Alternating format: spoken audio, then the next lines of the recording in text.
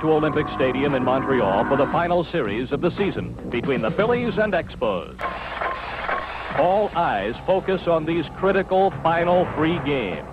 With both teams tied for first, the Expos must win 2 out of 3 to take the National League Eastern Division title. But Montreal lost the opener 2-1, so Game 2 is a must. In the first inning, Rodney Scott represents the game's first run.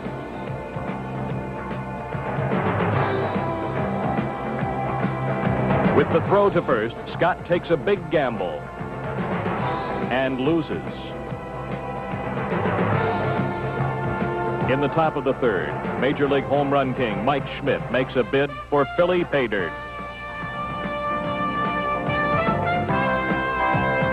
Speedster Bake McBride tries a gamble of his own, but the Expos Player of the Year, Gary Carter, is equal to the challenge.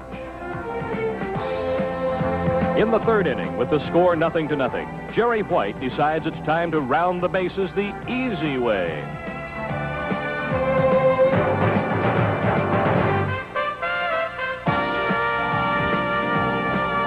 Montreal goes ahead 2-0, and Expo fans are in hysterics thanks to Jerry White's 6th home run.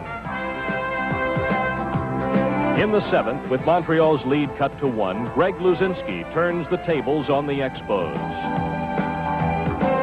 The Bull drives in 2 runs, and Philadelphia leads 3-2. But thanks to heads-up baseball by Cromartie and Carter, the Expos remain in striking distance.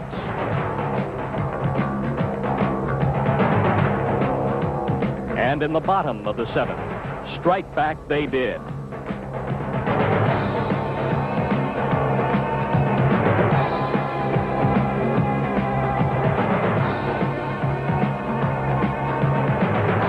Rodney Scott's double gives the Expos the lead 4-3.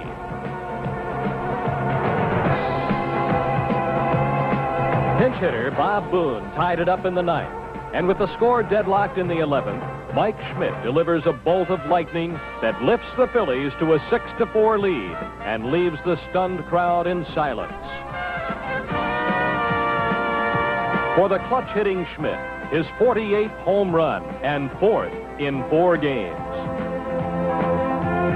The Expos needed yet another miracle, but with Phillies relief ace Tug McGraw on the mound, it was not to be. Larry Parrish struck out.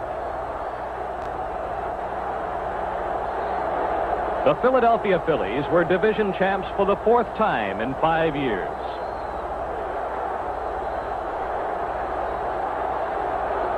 The Expos finished runner-up to the eventual world champions for the 2nd straight year, a big disappointment for a team which spent 81 days in first place.